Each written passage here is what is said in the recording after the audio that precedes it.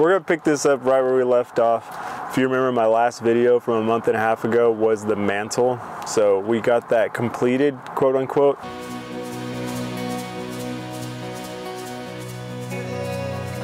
We still needed more components, the fretwork and the volutes. The volutes that Vasil was gonna carve, he actually has those completed. I took a break after completing that Pecky Cypress room. Me and Ashley went up to Oklahoma, Broken Bow, did some exploring, that was fun.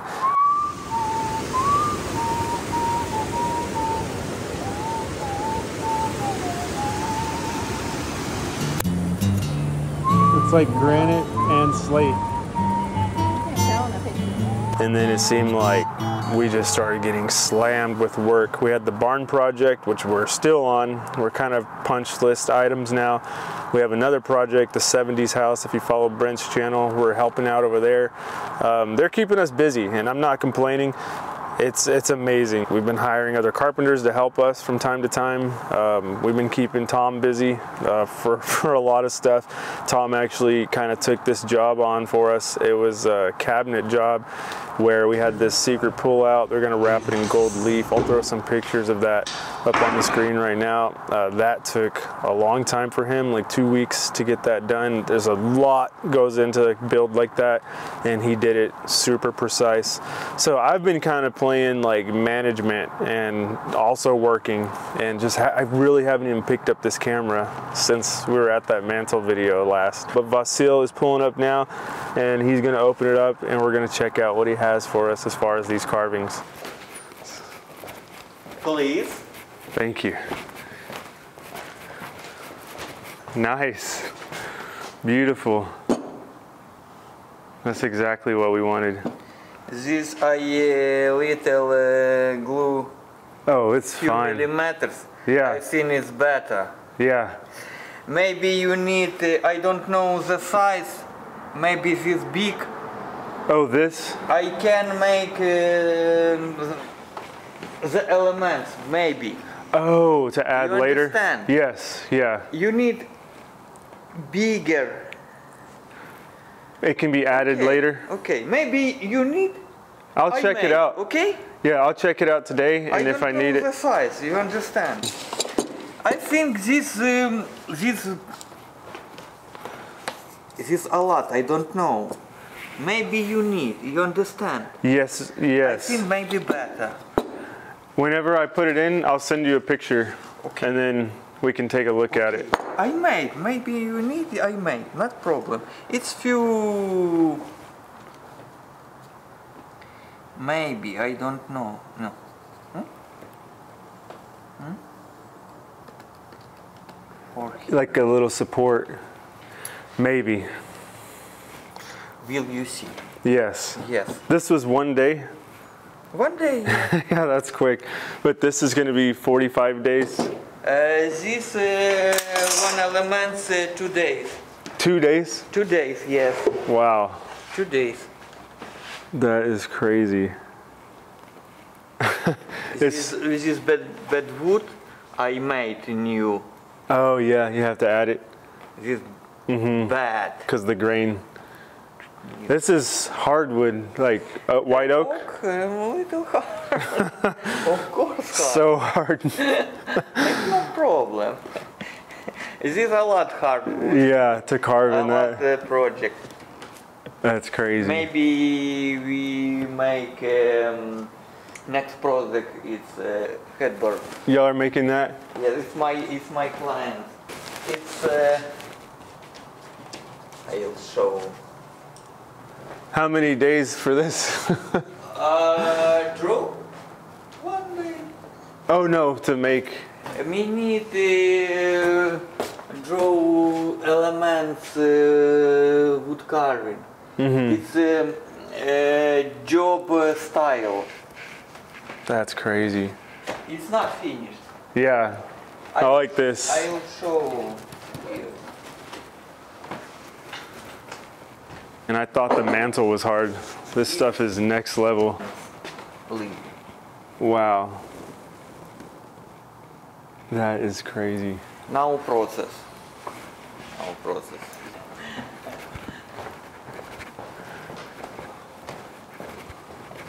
You carved, this is all wood? Linden, I don't know. Wood. This is all? It's two. This old wood, linden. It's my project. I made after work. That is insane. Yes. You carve all? Bottle, this cup. We can take this open.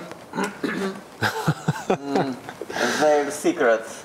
Oh, cigarettes You in there. Put Hide stuff. $2. A few dollars. Yeah. This is all wood, right? Like you carved this? Yeah. You gotta be kidding me. I have an idea. Maybe I made a bigger table. Yeah. Bigger. Maybe next. I don't know. Now I have a lot more. Yeah. It's two. This 5 months. 5 months. 5 months. This 4 months and half. It's two I made after work. That is so crazy. Italian style. Wow, your face, the carved face is so good. I love made face. And the camera, my camera is picking up face recognition. It thinks it's a real face. Wow, that is amazing. You are a master. Thank you very much. This is wild. Awesome. Appreciate you. I'll see you around. Awesome. Have a good day. Have a good day. Thank you.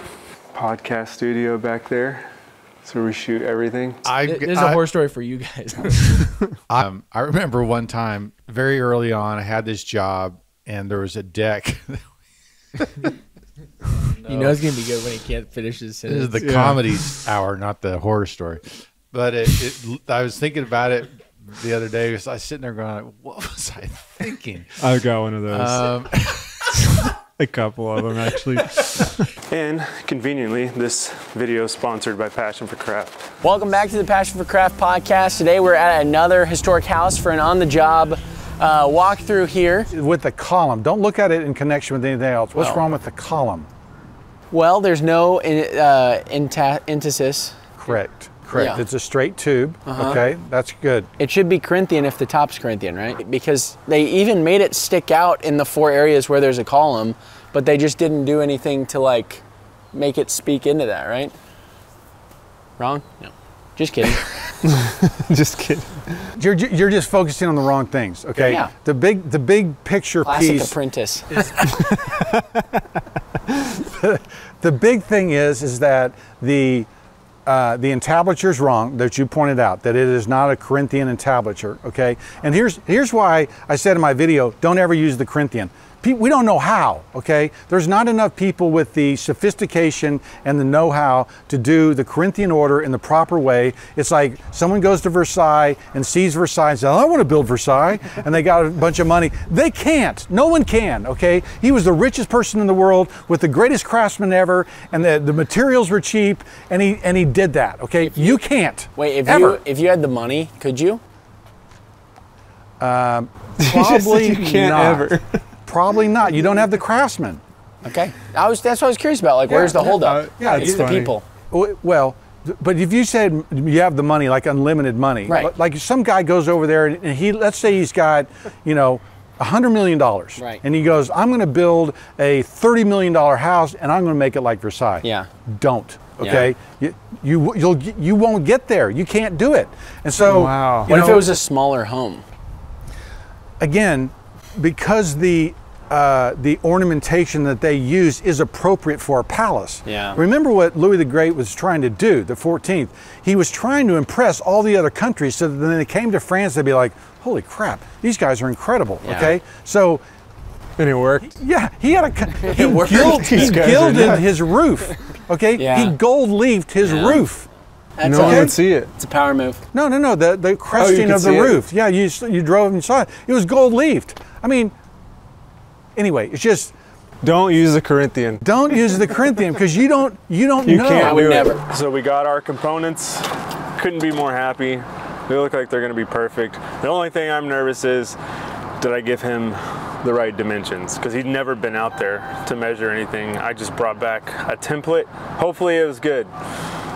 Because yeah, I would hate to be like, hey, those volutes that you carved yesterday, yeah, they're not gonna work. But I think we'll be good. Check it out what we've got going on right here. So we've got these Z-shaped shutters. Originally built these in sapele, but it was way too heavy. So we had to go ahead and switch wood species over to Spanish cedar. So we've got 3 of these in the truck that we milled yesterday at the shop, and those are gonna go on these 3 windows right here. This one's gonna be custom for the vent hood.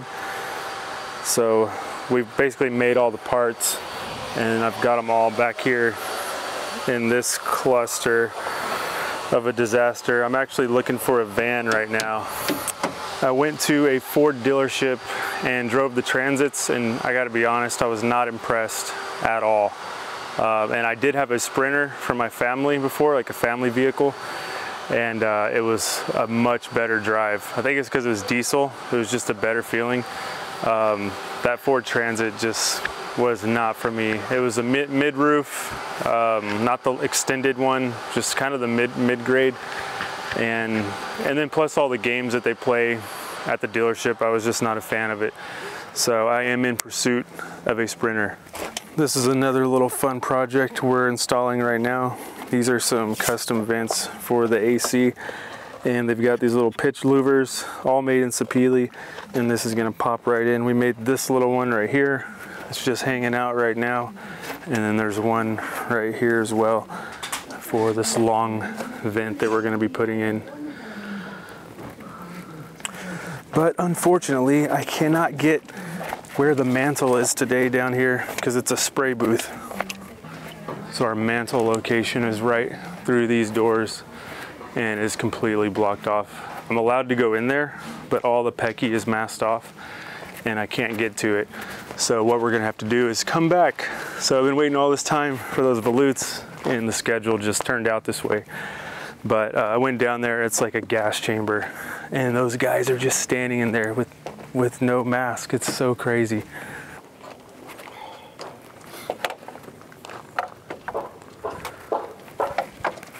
Your first time building shutters, huh? Never made one in my life. What about this custom dog door? Never made dog doors. Really? This is really the first one? Yeah. But you've made a lot of shutters. Yes. Yeah. Nothing like this one. Okay. Is the shot already from this side or? Yeah, he already shot it.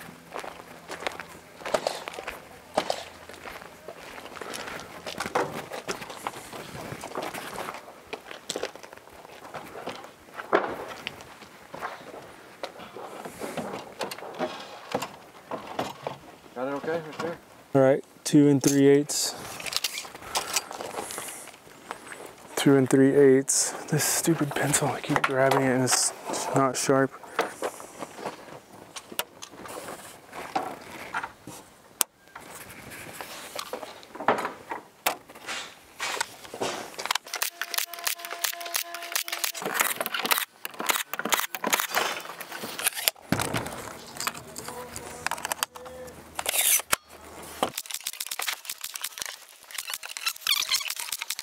All right, shutters are assembled, tacked together. We'll come on the back side, right on our chalk lines, and put some stainless steel screws and really get it together. And these are way lighter than the sapele ones.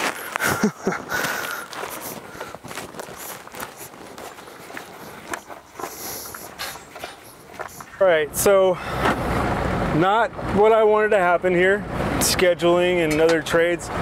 doesn't always go as you think it will. Was really looking forward to getting that mantle done, but another thing I'm really looking forward to starting is my mantle. So we are gonna head back to town and take a look at my mantle. I got some pieces moving, some parts moving on this thing, and I think you're gonna like it.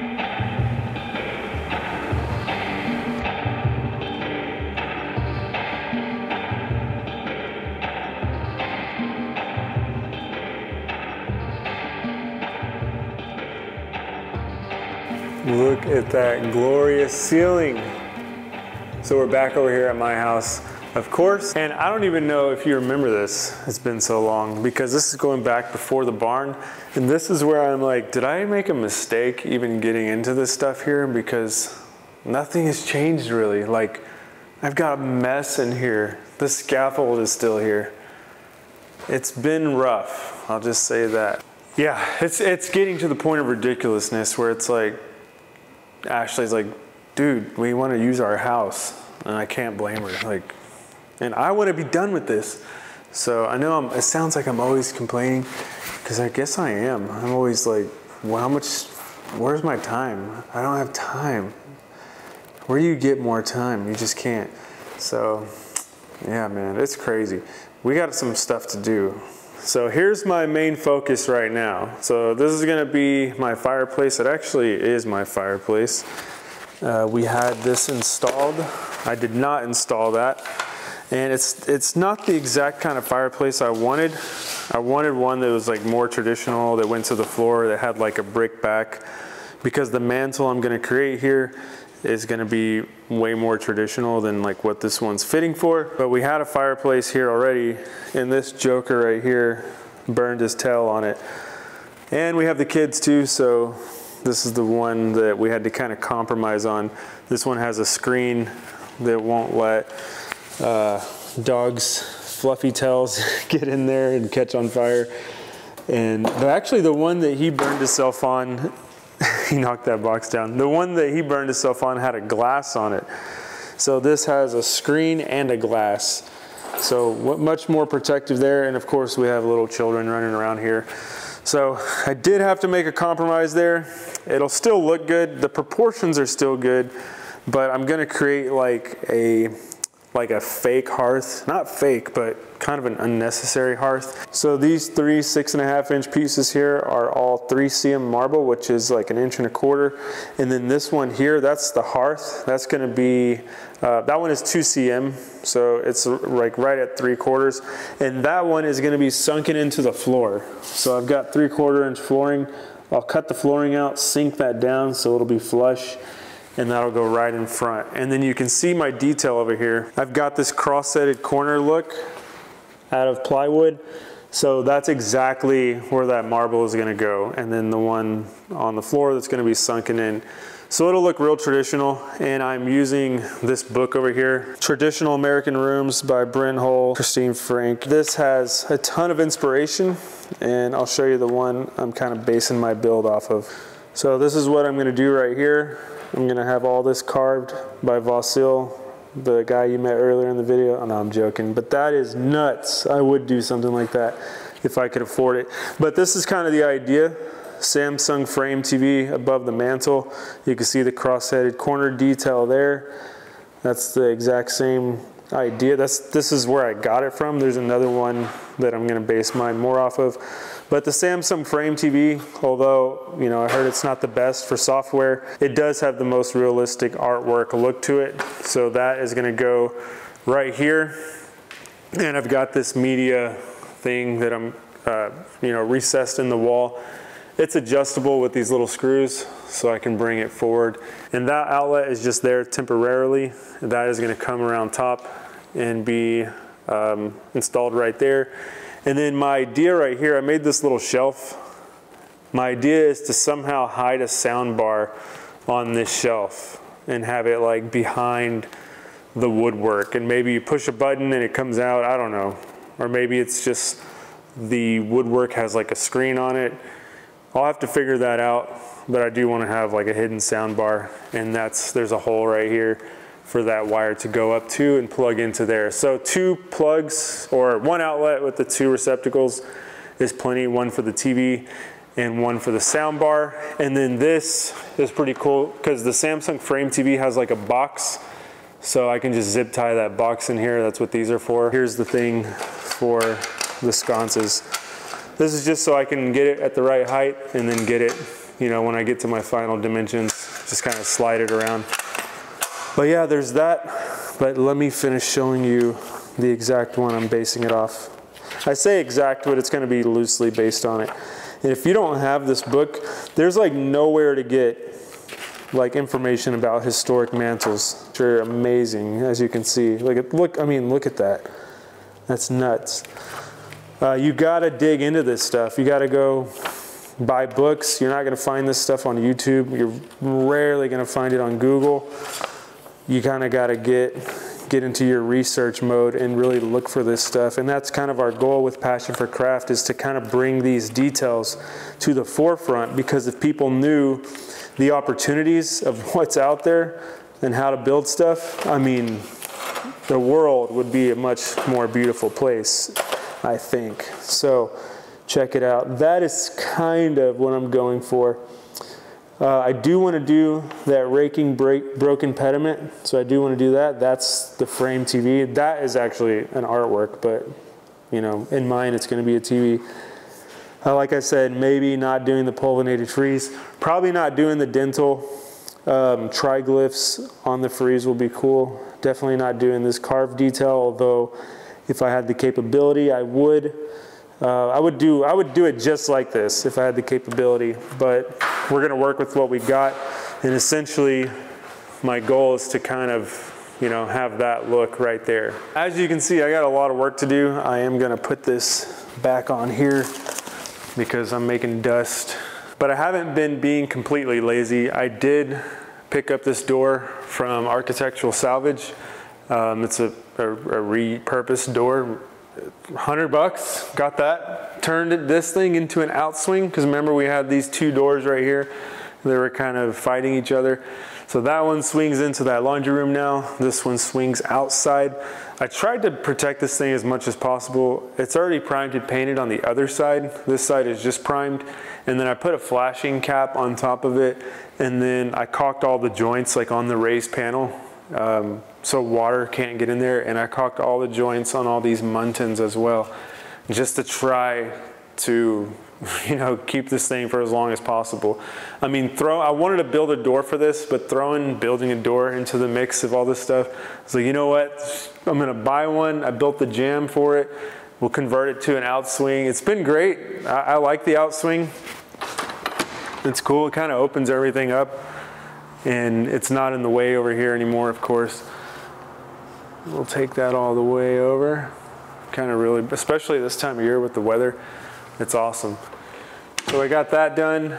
I'm happy with that. I'll make jamb extensions to bring it out. This was actually the jamb I made when I had a whole nother idea here. I was gonna do French doors, and there's been a lot of iterations of my mind here, and there's gonna be another one. I'm gonna make these windows a little bit smaller. Nothing crazy, just a little bit smaller. And speaking of windows, the other thing I did was create a jamb for a transom window. There's already an existing transom window there, of course, but in my opinion, it is way too big, so we are making that smaller, and that's that Sapele jamb you see right there. It's just that one there. Like when I was doing this, Ashley was even like, why are you making our window smaller? Proportionally, it looks bad. But with that one now, you can see the before and after, because there they are. I'll climb up on this ladder and kind of give you, you know, we can get at level with it. But see, that's what it looks, and even this camera doesn't do it justice. Let me zoom in so it's better proportioned. So there's that with the transom window, but then it was that much bigger, which made a big difference in my opinion. Because when you look at this thing, you know, you step back and look at it, it looks much more correct now. When you think about it without that new jamb, because all that old glass is going away and it's going to shrink to that. So once I did that, even she was like, yeah, it's much more proportional. If you think of traditional windows, transom windows, they never had that gigantic transom over them. So that is what's going on with this project. I know not a ton of progress, but I'm hoping to change that. And it's gonna be little by little, step by step. So first thing I need to do, I need to get this electrical sorted out. I'm gonna get my sconce lights mounted. I'll show you what those look like, or at least the outlets mounted, but I have the actual sconces here on site. And then get that plug in like I was saying, and just really frame and block this thing out so I have stuff to shoot my mantle into and my over mantle into. So let's do it. That's enough talking. Man, I just feel like we're catching up though, old friends. I haven't talked in a while. So yeah, let me get some of these details knocked out. So getting this sconce placement good is gonna be really easy with this because I'll just get it to my right height and my right drywall projection, which is 1/2 inch. And then I can move it exactly where I want it. I know this is a ceiling fan box. This is the only thing I seen at the big box that had that adjustment in it. So I was like, you know what, as much as I change things, I want to use something like this, where if I decide something else or something changes in the build, for example, I'm having a traditional mantle with an over mantle. At this moment, I don't know if I'm gonna wrap this corner with millwork. I think I'm just gonna use drywall, and that's why I'm gonna have this come out 1/2 inch past my framing.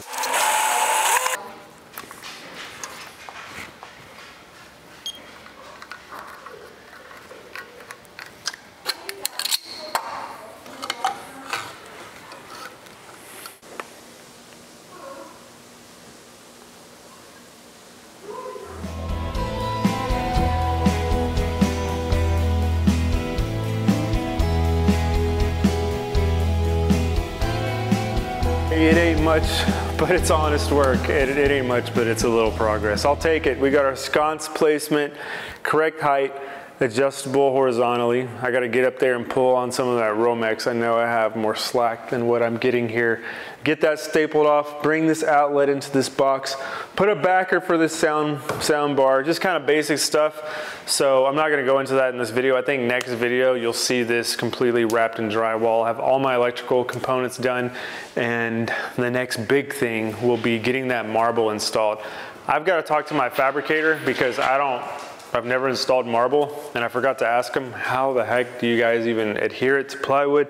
How do you adhere it to the slab? I'm sure there's some kind of adhesive that he'll point me in the right direction to. So that will be coming up in the next video. We'll be messing around with this marble, and I really want to show this because I feel like it's these type of details, if they're executed correctly, can make a huge difference. And it's kind of the old school way of building a cross-setted corner fireplace mantle with marble. They're all through that book. Amazing. I have the opportunity to build one. Not a lot of people know about these traditional mantles. Definitely, like, home builders aren't offering this, you know, most of them. Usually now it's just like a big chunk of cedar or something. It's kind of obnoxious how lazy we've gotten. So I'm hoping to incorporate some detail into this thing, as you can see.